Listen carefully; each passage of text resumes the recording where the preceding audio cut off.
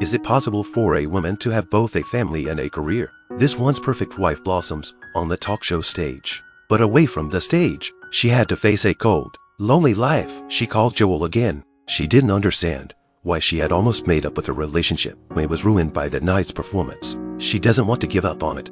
She wants to get back together with Joel because they still love each other.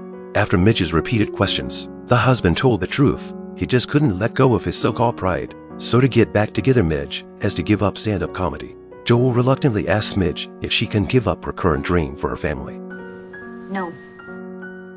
I don't want you to quit either. You're too good. I love you. I love you too, honey. Midge chokes up and can't speak. After a moment of silence, Joel sends his best wishes to Midge.